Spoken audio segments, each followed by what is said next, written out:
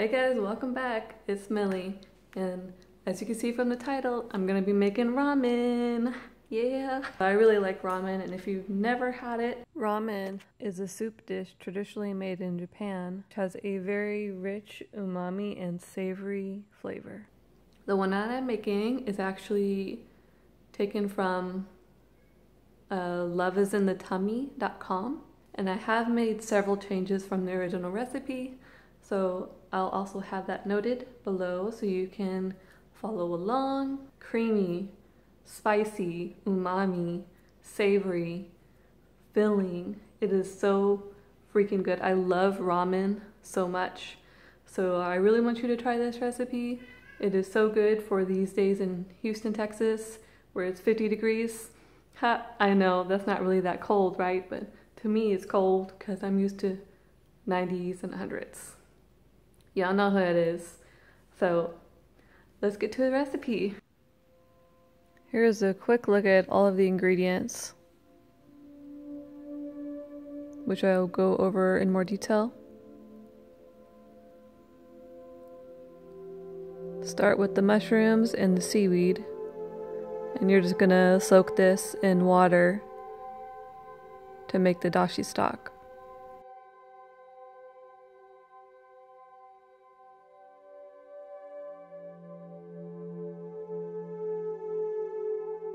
Then you're gonna grab some tofu, cut it how you desire. I just kind of like cutting it a particular way. This is a half block, and then I'm gonna make kind of small sections.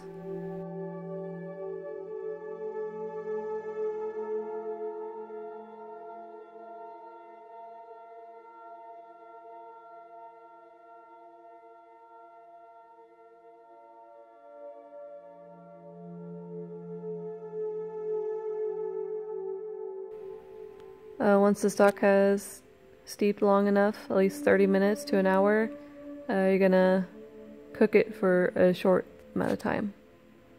I don't know, about 5 minutes.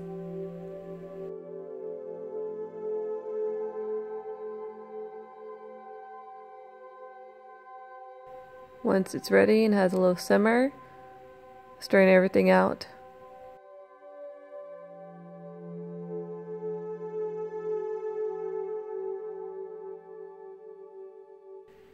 And now you're going to dump the stock out.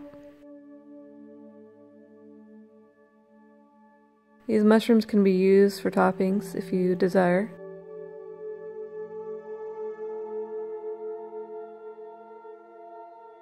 So you're going to go ahead and start the noodles in a hot pan for the tofu. Starting with some type of oil or vegetable stock. Gonna add some oil to this pan so we could start cooking everything. Add the ginger and garlic to the pot with oil.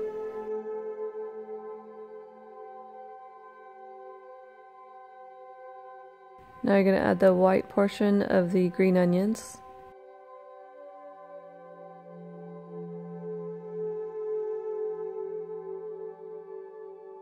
You could see here in this bowl I've mixed a couple different things. The chili paste,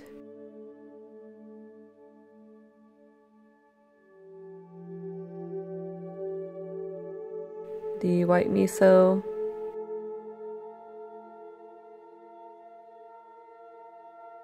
the soy sauce or liquid aminos, and some mirin. And I mix it in this container first beforehand because otherwise it will kind of clump up in this pot, especially the miso. So it's easier to mix it together separately first and then add it to the pot.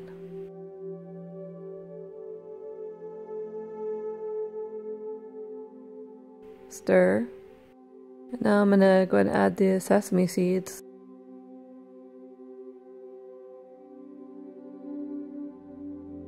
And some soy milk. Make sure it's unsweetened, because if you get a sweetened version, it'll make the stock taste a little weird, which I've done before.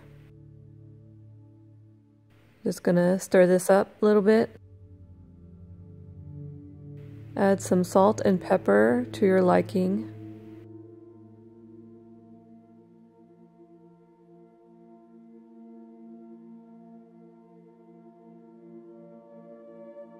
Add the dashi stock back in.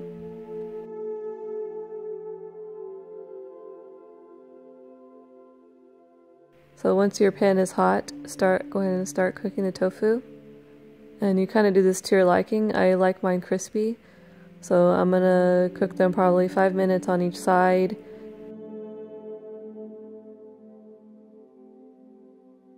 Here's the noodles, and I'm gonna go ahead and cook this based on the package directions. This package says it's for 4 servings, but I'm making this for 2 because we like a lot of noodles.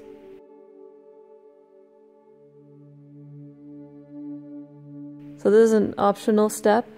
You could add more soy milk or vegetable broth if you just wanted to add a little bit more liquid to this.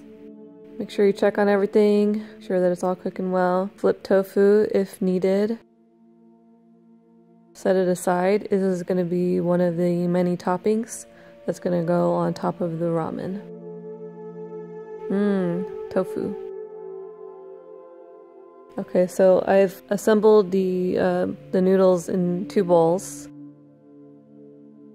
And I'm going to pour in all of the yummy broth, splitting it in half because this is for 2 servings. That looks so good.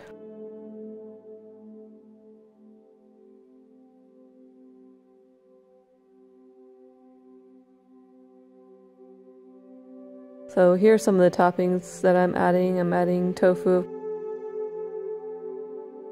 There's some fried red onions in the middle. There's the green part of green onions. There's chili sauce. There's some more sesame seed oil. You just gotta try it now. And if you don't want to make it yourself, try ramen bars that are around your area. I mean, it's a good way to get started into it. Ask me if you have any questions and check it out. Try it, and if you like it, let me know.